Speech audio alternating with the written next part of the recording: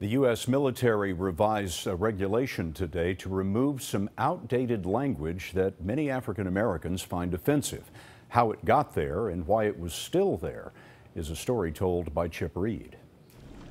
The U.S. Army is about 21% black, but some were left wondering what decade they're living in when it was revealed that a little-known Pentagon regulation permitted black or African-American soldiers to be identified as Negro. The language came from a government-wide policy written in 1997, but Secretary of the Army John McHugh was surprised and outraged and directed that the word be removed immediately. White House spokesman Josh Earnest.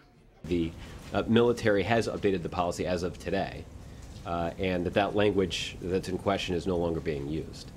Obviously, we believe that's an appropriate step. It was a common term in the 1960s when even Dr. Martin Luther King frequently referred to blacks as Negroes in speeches. But by the 1970s, it had fallen out of favor and today is considered by many to be offensive. The Census Bureau added the term in the 1950 census, arguing that some older blacks prefer that term. In fact, as recently as the 2000 census, more than 56,000 blacks did choose to identify themselves as Negro. The Bureau stopped using the term just this year. An administration official said today it is looking into the issue and added, quote, "The outdated term Negro may need to be updated to address the growing diversity of the population."